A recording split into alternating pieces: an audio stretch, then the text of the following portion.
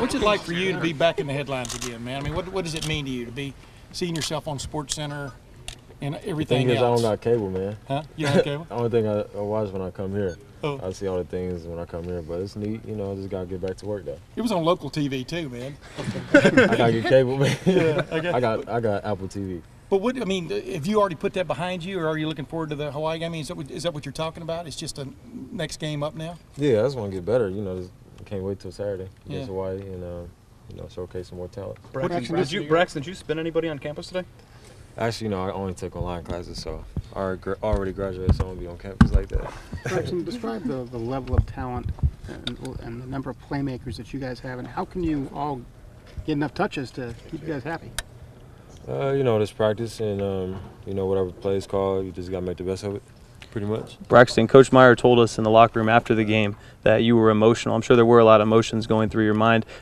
Take us inside that locker room. What was it like after playing at Virginia Tech, getting back on the field, being such a playmaker? What were some of the emotions going through your mind?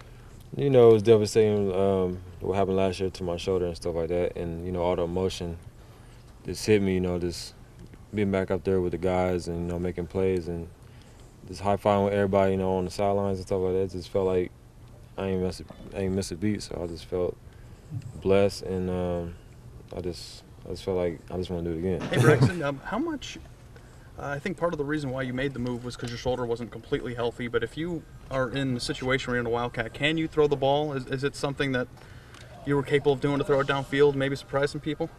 Yeah, I can, but that's not – it's up to Coach Meyer and the play call. And how I feel. Braxton, how are you adjusting to this new position? I remember when I was here punting at OSU, I can't tell you how many 3rd and 12s there were, and then you're running 24 yards down the sideline. Yeah. But it's that you had the ability every play to touch the ball at the quarterback position. Sometimes, you know, are you impatient out there playing the wide receiver H-back? I mean, you're a game-changing guy. What's it like, you know, when you're just kind of waiting for the ball from the quarterback sometimes? Yeah, playing this position, you got to be patient. Yeah. You know, half the time you're not even touching the ball for the first half or first quarter or whatever, but you know, Coach Meyer don't get the ball in the playmaker's hands, so you just got to be patient. What did it mean? Yeah, I'm sorry.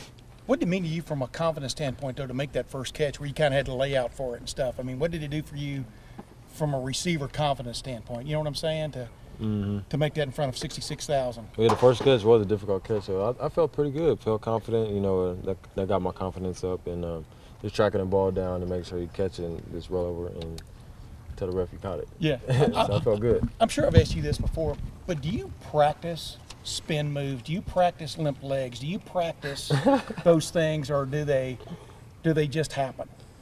Sometimes I do practice them. You do? I do. So you're coming out especially now? on Madden. Yeah. So, but that's different from physically practice. I mean, do you actually come out here and run around sometimes and plant and go? And I do. I actually do. When I'm in the open field and somebody's trying to come at an angle, I do actually do some of the stuff I do on the game.